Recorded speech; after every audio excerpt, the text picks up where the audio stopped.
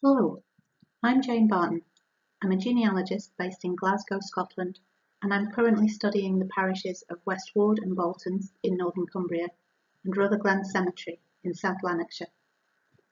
Today I'm going to introduce you to WikiTree and explore some of the ways it can be used for one-place studies.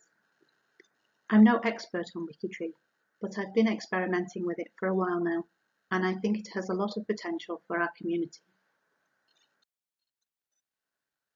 So what's WikiTree? It's a free crowdsourcing genealogy website that allows users to build their own personal family trees while collaborating on a single worldwide tree.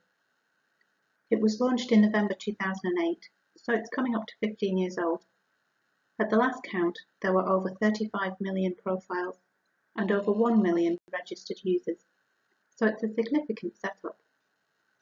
But the thing that sets WikiTree apart from other collaborative family tree websites is the honour code, which now has over 250,000 signatories.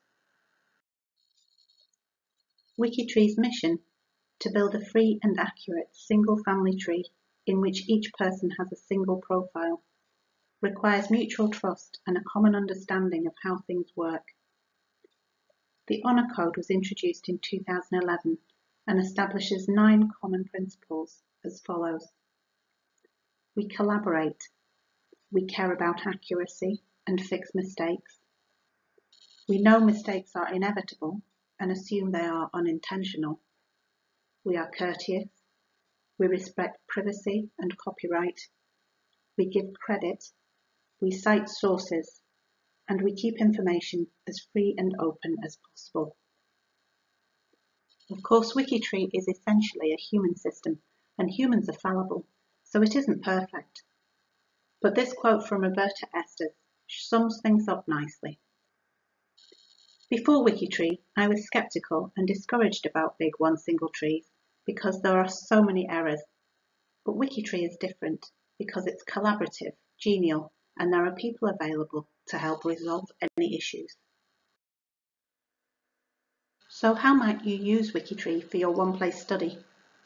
Firstly, it's a place to search for information about your place and the people in it. There are a number of ways to search WikiTree. There's a person search with basic and advanced options. You can search for a surname and produce a list of all existing profiles with that surname. You can search for ancestor matches, which can help you to avoid making duplicate profiles and to identify duplicates which should be merged. And there's a general search with a range of options covering text, images, categories, and WikiTree's extensive help pages. Secondly, it's a place to create profiles for the people in your place. These are extracts from the profile of Harriet Gale. Harriet was born and married in the parish of Westward and lived and died in the neighbouring parish of Boltons, so her profile includes stickers for both my one-place studies. They're at the top right. Profiles include genealogical information, date and place of birth, marriage and death, and the names of parents and siblings, spouse and children. Profiles also include a biography, which can be as short or as long as you like. The key thing is that it should be fully sourced. This example includes inline references, which appear as numbered citations in the sources section at the foot of the profile.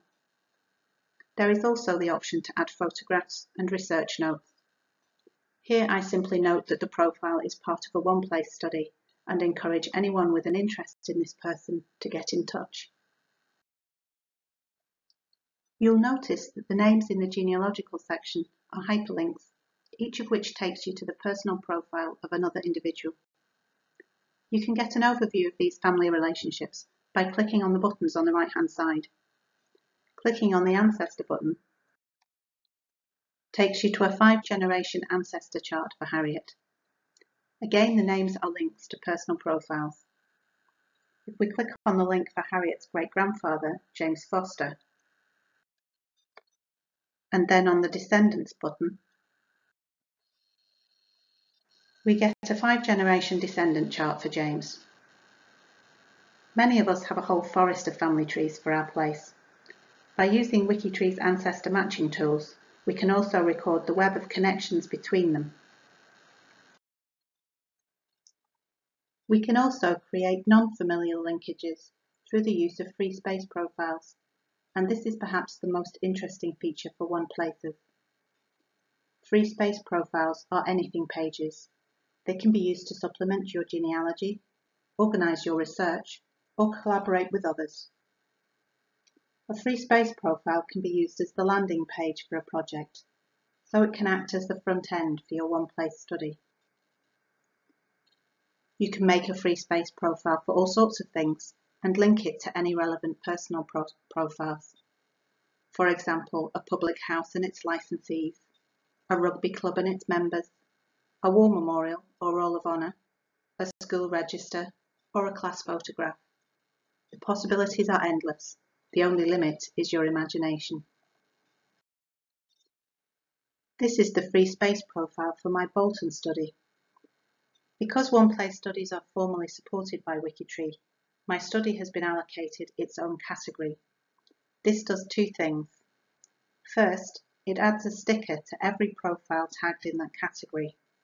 And secondly, it generates a category page which effectively acts as an index to all the profiles in my study. That's the first part of it, on the left. Within my study, I have a sub-project which has its own free space page. This will eventually become a full transcription of the 1851 census of Barton High, with links to the personal profiles of all 365 individuals and the free space profiles of all 75 houses listed in that census. I expect I'll be working on this for quite a while.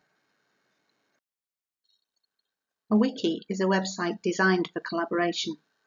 WikiTreeers primarily collaborate via trusted lists, which control access to the profiles of living people, and projects, which are a means for groups of WikiTreeers to coordinate their efforts.